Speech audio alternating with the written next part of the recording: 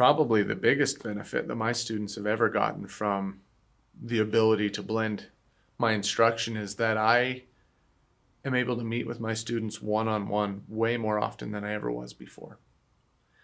The way that I achieve this is that I try to limit any of my control of the classroom to 10 minutes or less every day. There are often times that I need to launch a new concept, or I need to help students develop their learning a little bit, or maybe help to accommodate this learning into a schema they already have. But I try to keep that to 10 minutes or less. And the way that I'm able to do this is that I provide much of my content for my classroom in a virtual environment. The videos of instruction, simple things like how to format an essay, I can make a video of that and I can post it online, and then a student has control of play, pause, rewind, and they can go over the things that they need more or less, and they have control. The texts that we study in class, I try to post online. I try to read them out loud and post the audio of myself reading the text online for students, and I give headphones to all of my students. I buy them with my own money. And I also offer interactive practice online. Students are copying, they're pasting, they're taking screenshots, they're clicking and dragging, they're entering text, all of these things, so that I can sit back and I can observe. It makes my role much more of a coach. And my coaching for my students, I've created this thing I call the three-part conference. I tell them it's a 3-minute conference, but that's a lie, because sometimes it takes way longer and sometimes it takes shorter. But it's a 3-part conference. Part 1, I sit down and I open up the forum for the student, and I ask the student, will you please explain to me what you're working on, what you're learning, and why you're doing this? And I just listen. Uninterrupted, I let the student speak and I take notes on what the student says.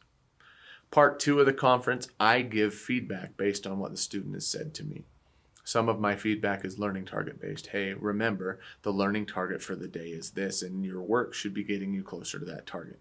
Sometimes it's performance based. Hey, I notice you're not writing in complete sentences. I think that the clarity of your response would improve if you were to start your sentences with a capital, include a subject and a predicate, and end with some kind of punctuation.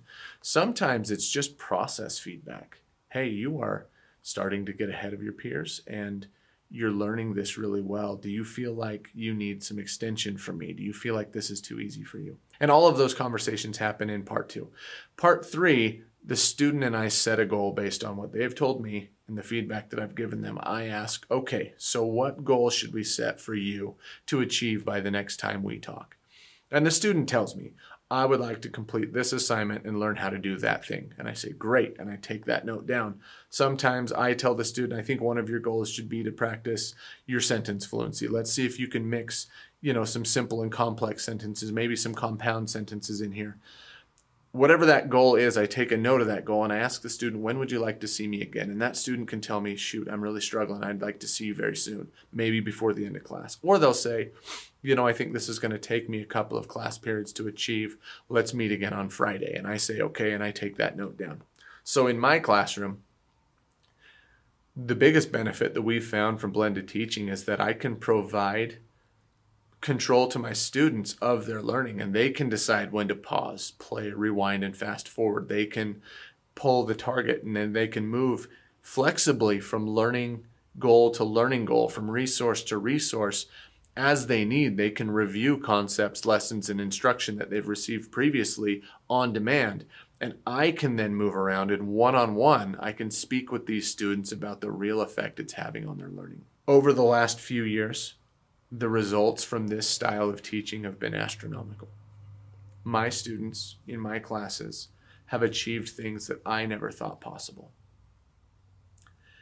I believe that this is because of the blended environment that they're in, giving students control of their learning and then stepping to the side and coaching them through it. I think it's good for every kid. I've seen unbelievable results across at least the last 4 years in my own students, and I think that this is something that's not difficult to do. And we have the power through these digital environments to be able to provide this for every student every single day.